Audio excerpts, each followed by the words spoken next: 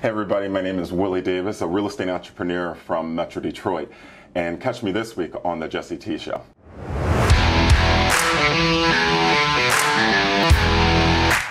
Willie, welcome to the show, brother. Good morning. Dude, how about yesterday, huh?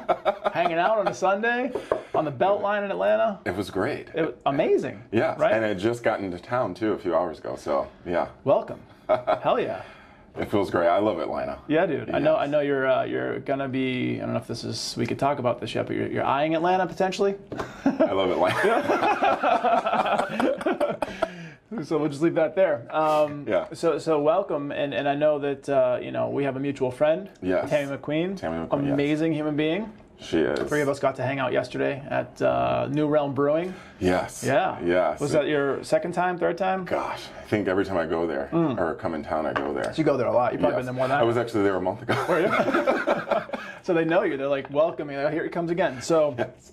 New Realm Brewing Company is really cool. There's this place in Atlanta that they've really done a really great job with over the years called the Beltline Yes. area. It runs kind of like through Midtown-ish. And you have all these beautiful new concepts over the last few years, like these old factories that were redone and turned into like multi-unit, businesses and living places and restaurants. And so you have one that's Pont City Market on one end, you have Krog over on the other end. Yeah. Just this really cool, and then the Beltline itself is a place for people that are on scooters and running and bikes and skateboards. And if it's busy enough, you got to be careful. Like you got to dodge people.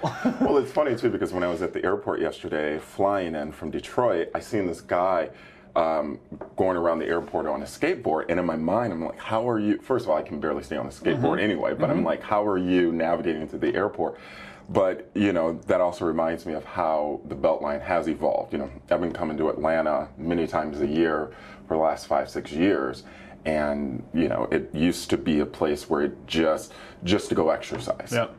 And then as it's built up over the years and it's connecting neighborhoods and communities. So yeah, that's an amazing area. It's insane, dude. It's like, I love it over there because I grew up in the city of Boston, and just outside the Beltline, you kind of get this neighborhoody feel, but within just a few minute walk, you just get right, kind of like more of a city vibe. And it's like right there. So it kind of feels like home a little bit. I have some friends down over there that we, just either go work out or we go eat, and it's just like it's like an adult play place. It is. It's really fun. It's really cool. You meet amazing people. They got a skate park over there. You get skateboarders, rollerbladers, which I did both growing up for a little bit, rollerblading more than skateboarding.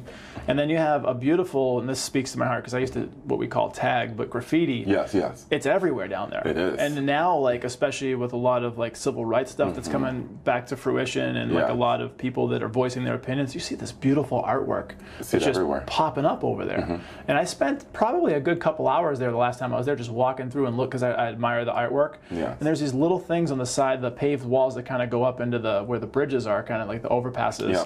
And like there's these little like almost inconspicuous pieces of art where you open up a box and like there's these good fortunes in there. Oh wow. And it said, I actually have one. And well, maybe not in here. I think I left it. That's from actually a fortune cookie, I think. But basically it's just like this beautiful amalgamation of culture and spirit, and just it's beautiful to see what's happening over there. Absolutely. And then, in Detroit too, there's a lot of local artists, even some from across the country too, that have been painting just amazing murals. And the thing I love about it, and even kind of the same here, it's bringing people together. For sure. My girlfriend and I will go to downtown Detroit or even some of the other outside areas and just check them out, and seeing the murals with the names on it, them representing local heroes, whether it be nurses, firefighters, or policemen. So every town has a story. Atlanta's really big. MLK's from here. Yes. And there's a lot of like civil rights, like prominence that's happened in Atlanta, and it's interesting that we haven't gotten to where we should be by now. You know what I mean? Yes. Equality for everyone, right? Absolutely. Like everyone's equal, and it's sad that there's people that don't believe that and don't feel that. Yes. What's your, and this is kind of going off into the more personal course. realm, but what's your experience been over like during COVID, especially with like a lot of like the riots? Were there a lot of riots happening in Detroit? Like Atlanta was a hotbed for that. Oh, for sure. Yes. Yeah. Early on there were some, but most of them were peaceful protests, and I believe that there were some bad people attaching themselves to a good cause and a good movement, and so we had a curfew for I think about 4 or 5 days, and then that curfew kind of weeded a lot of it out. Good. But over these last few months, we've been seeing a lot of people just coming together and having peaceful protests all over Metro Detroit for various things, and it's just been an amazing thing to see come out of an unfortunate event. Yeah. Some beauty out of the disaster, so to speak. Absolutely. Right? Yeah. And a lot of times, myself, I hope that it's not temporary. Yep. With Breonna Taylor, they're always saying, say her name, don't forget her name, and George Floyd and everybody else that, were before them. And we just hope that people just don't forget what we're doing this for, and realizing that at the end of the day, this impacts all of us. For sure.